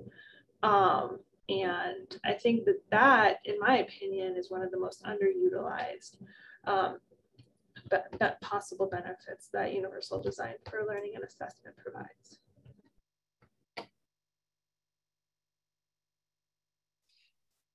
I want to hear what the panelists have to say, but I just will say that we still so much have an accommodation retrofit mindset in the testing. And as you've heard, it starts all the way up at the level of the standards. We can't fix these problems at the end. We can't. We can try, but we can't. At the same time, one of the things that's always perturbed me about universal design for learning is there's a lot of options there, and it can be overwhelming for the students to know which of the multiple means of representation or which of the multiple means of responding are the most appropriate ones. So we have to start building students' metacognitive skills and helping them learn themselves as learners so they can make effective choices in instruction and in testing. And we're just locked as long as we're deciding after the fact, oh, you get this accommodation. We're never giving them the opportunity to develop this awareness of themselves. So we got to stop this logjam somehow. And I think one of the places we can stop it is with getting out of this retrofit / accommodations mindset on testing. It's good to hear you say all that. Yeah, I agree.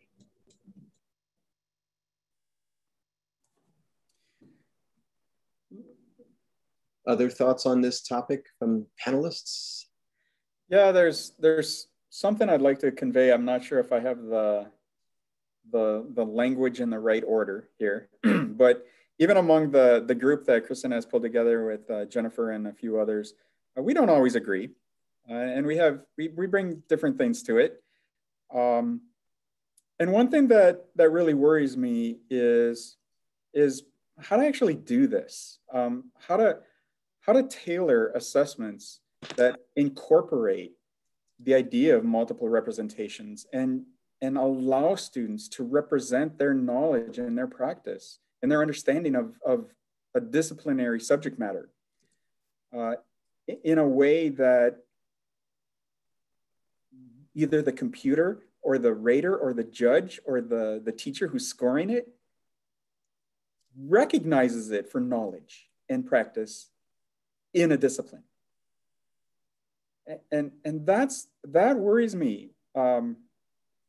I almost wish that in the same way that we have developed computer adaptive tests in order to tailor item selection to best estimate a person's location on a continuum, we could create a computer adaptive test to best identify a person's cultural and linguistic traditions and what they bring to the test and allow the test to encompass what students bring, to allow students to construct tasks that allow them to display disciplinary knowledge and practice.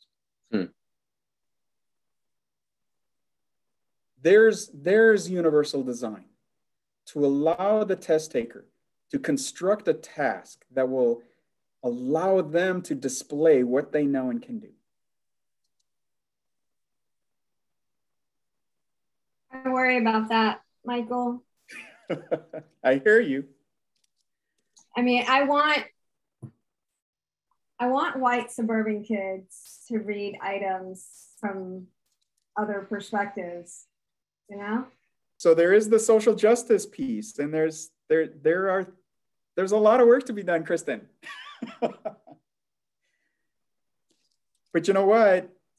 I have a good friend who just became superintendent of Rochester Public Schools. At his first school board meeting, they were overtaken by people who were complaining about indoctrination.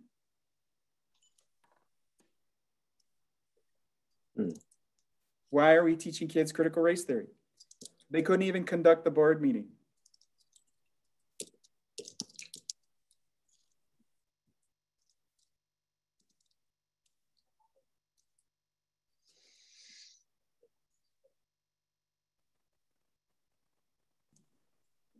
Local school boards pick their curriculum.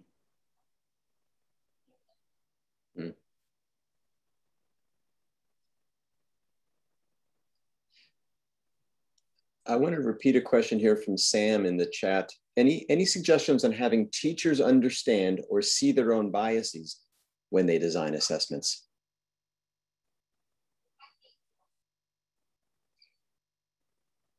Great question. Thoughts, panelists? Is it as simple as training? Is it something we need to cover in pre-service? Assessment literacy? Such a good question, Sam. And I do think it has to happen in the teacher prep program, ideally. I mean, it's really about building one's critical consciousness, right? And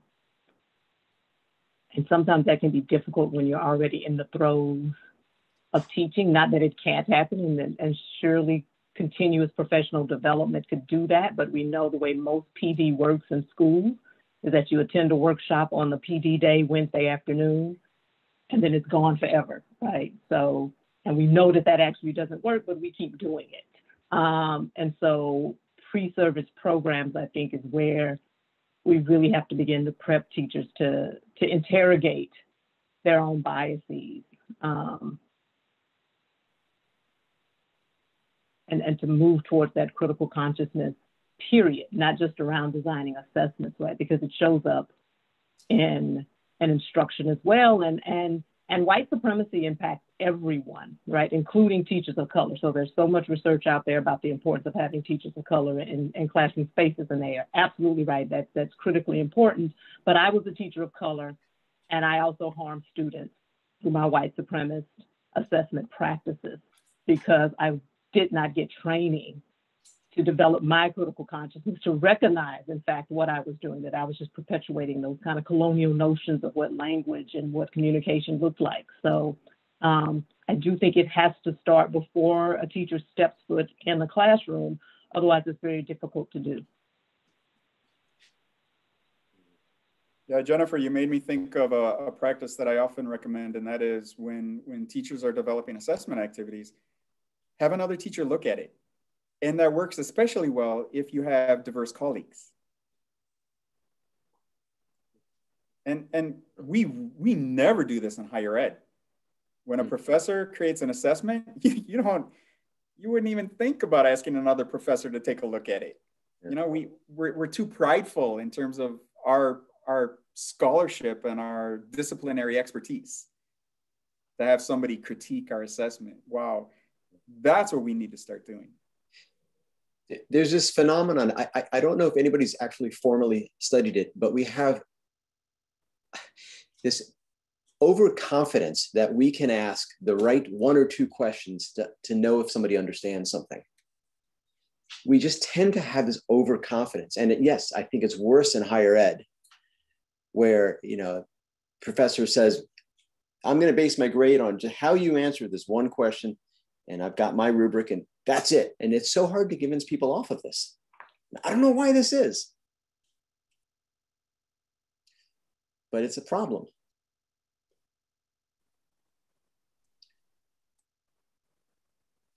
And if we really embrace this multiple means idea, how better to achieve multiple means by collaborating, by having other people take a look at our stuff, our assessments, especially our key assessments, the assessments that really count. And this is where organizations that do this well, you know, they have their review committees. It's perhaps not practical or functional to bring together those review committees. But I think that's where the real benefits can pay off. Yeah. I'm looking at the time. We've got about a minute left, so I want to close out on time for folks who have other plans. I want to really thank the panelists today. You've been awesome. Thank you so much for spending so much time and effort today, and at the last minute, joining up with us on this. This has been recorded. We're going to be posting the video for this to the website, the UDL-IRN website. It'll be our first of what we hope will be many more such panel discussions. I'm also hoping to be able to get a transcript. I apologize for not turning on live transcription. That was an oversight on my part, but I am hoping that I can get Zoom to automatically generate a transcript for this, because there have been some really brilliant things said today and that are really important for the future of assessment and for UDL, and especially the UDL efforts to explicitly look at equity. So again, thank you very much. Thank you for the participants who've hung into the bitter end. And we're really grateful for this time today. Thank you. Goodbye, everyone. Thanks. Bye.